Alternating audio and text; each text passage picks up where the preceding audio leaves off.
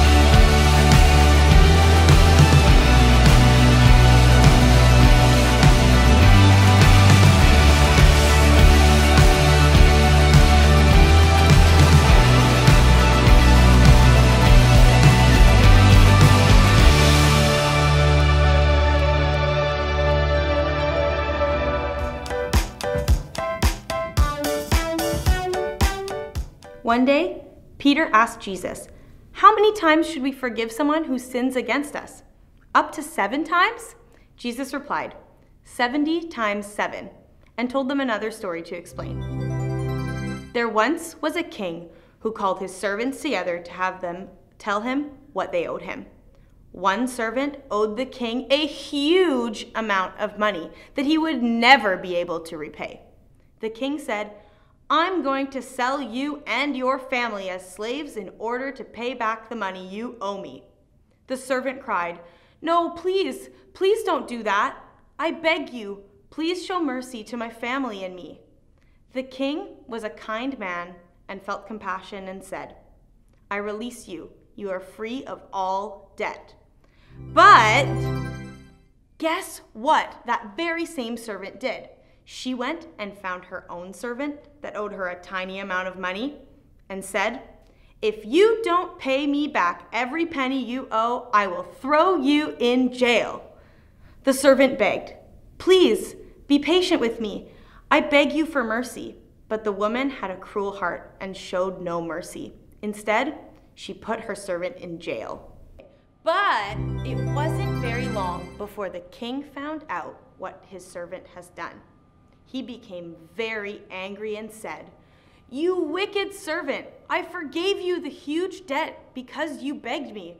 Why didn't you show that same compassion to your servant?" And do you know what the king did?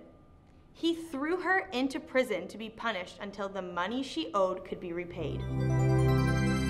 I'd like this story to have a happy ending, but it doesn't. You see, when we don't forgive, it's like we're locked up in a prison. What could the servant have done differently to make the story end in a different way? That's right. If she had forgiven the debt, she would have been free too, free to love and to help others some more. That's the one thing Jesus wanted us to understand. Let's check out this object lesson to understand more. That was a great story. Forgiveness frees us, and God's forgiveness frees me, and my forgiveness frees others. How cool is that? I want to be able to forgive like the king in the story, the way Jesus was trying to show us. Do you? How many of you know that when you say that you're sorry, when we've done something wrong, it's not always easy, and that forgiving someone who has done something wrong to us isn't always easy either? But here's what the Bible says. In Matthew 6, verses 14 and 15, it says this, "If you forgive those who sin against you, your heavenly Father will forgive you. But if you refuse to forgive others, your Father will not forgive your sins."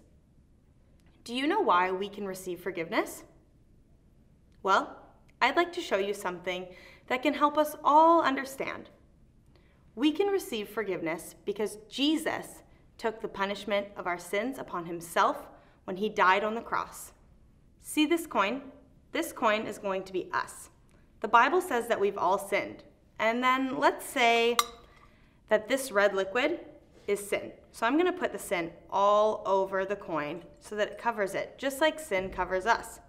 But Jesus came, and Jesus, he's the light of the world. So I'm going to put this candle right here. And you see, Jesus, he walked the face of the earth. He talked with people. He healed people. He loved people. And then he did the most amazing act of love ever. He died for all the people. He died for us, for me and you. And when he died, they put him in a tomb.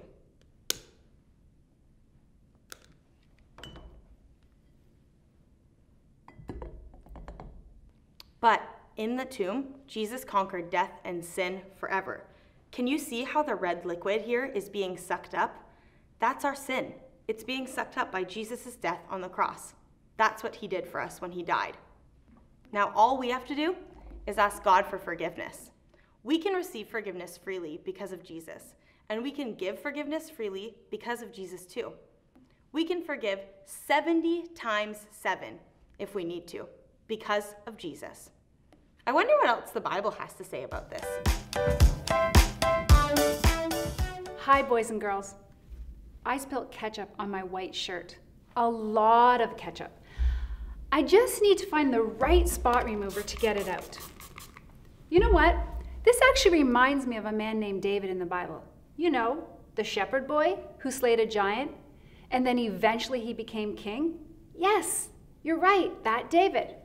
Well, he was also a songwriter, boys and girls, and he wrote all kinds of songs in the book of Psalms about how he felt, and this song was all about how he needed God to forgive him. David wrote this: "Wash me thoroughly from my iniquity and cleanse me from my sin." Psalm 51:2. Iniquity simply means sin, the wrong things we do, anything wicked inside of us. So say it again with me, boys and girls. Here we go. Wash me thoroughly from my iniquity and cleanse me from my sin. Psalm 51:2. Do you know what Jesus did? He died for us on a cross and rose again 3 days later so we could have forgiveness of sins. The Bible says that Jesus' blood is like a sin remover, kind of like these spot removers in your laundry room. There isn't one thing, though, boys and girls, that we can do wrong that Jesus' blood cannot cover over. There is no sin too stubborn that Jesus can't forgive, unlike this stain here. So let's cover over some of the words with these red t-shirts right here that represent Jesus' blood to see if we can remember the words that David so fervently prayed, asking God to clean him up. Let's do it together. We're going to cover over wash me. We're going to cover over the word iniquity.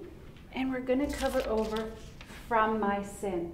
So boys and girls, let's try to say it together. Wash me thoroughly from my iniquity and cleanse me from my sin. Psalm 51:2. Boys and girls, you can pray that prayer every day. Do what David did when he made a mistake. He didn't try to hide it. He went right to God because he knew God would always love him and forgive him. Hey, you caught me cleaning up. I found these links of forgiveness down here. This is a great prayer chair tool to have to remind me of God's forgiveness and also about my need to forgive others. Allie's going to show you how to make them in just a few minutes. But hey, doesn't this week's prayer have cleaning words in it too? I'm sorry for my sins, wash me clean. It makes me curious about how prayer helps cleaning us up on the inside. You too? Well, why don't we have a little talk about that then? There may come a day when you don't feel like sitting in your prayer chair, not because you don't want to, but because you've done something wrong or you didn't do something you were supposed to do. Maybe you told a lie or was mean to someone, or maybe you were asked to finish a job and instead you played on your iPad. Those things can make us feel awful inside, and that can make us act even more angry or sad. You may feel like God doesn't even want to talk to you when you're like that. But I can tell you, that's completely and utterly wrong. You just heard now how Jesus did all the heavy-duty cleaning of our sins so we could be friends with God. That means you can just climb into your prayer chair even when you're feeling bad about having done something wrong. Start your prayer with, "I'm sorry," and then tell God the truth. The Bible says, when we confess our sins, God is faithful and just to forgive us and cleanse us. That's half the prayer of repentance. The other half asks God to wash me clean. God's forgiveness is as sure as getting wet at the spray park. When we ask God to forgive us, we get soaked with his love. And that's when the Holy Spirit will nudge us to go and ask forgiveness from the people we hurt by our wrong words and actions. This is important work, friends.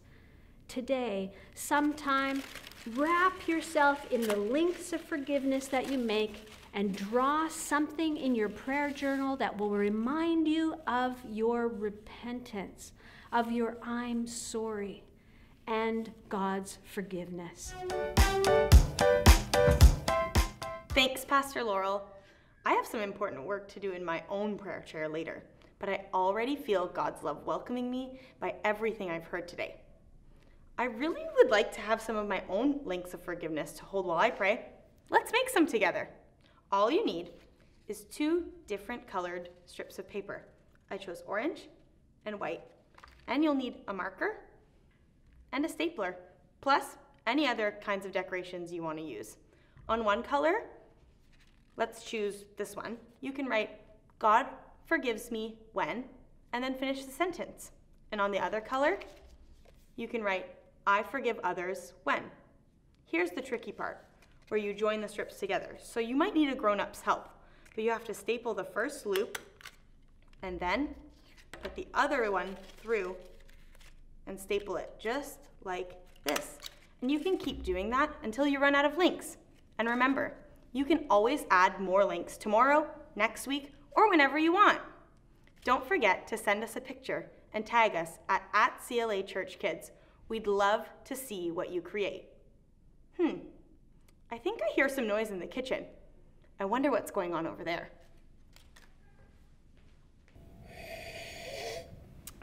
Hey Quinn, that was a really great lesson on repentance. And you know, I'm kind of feeling a little bit lousy about how I treated you when we were getting ready for church. I was rushed and flustered. I said some really mean words, and I was being selfish. I'm sorry. Will you forgive me? For sure, Rachel. I'll forgive you. And I really appreciate you coming to me and asking for forgiveness. I was feeling pretty hurt, if I'm being honest, but I absolutely feel so much better, so I totally forgive you. Oh, thank you. Thanks, Quinn. Thank you for your forgiveness. You know, I kind of feel like a weight has been lifted, and I brought you something. Peace offering. Wow, thanks, Rachel. Kids, thanks for being here today. This is a really important lesson on repentance, and it's so good to know that God forgives and that others offer us forgiveness too. And then it's really important to forgive other people too. Bye. Happy Sunday.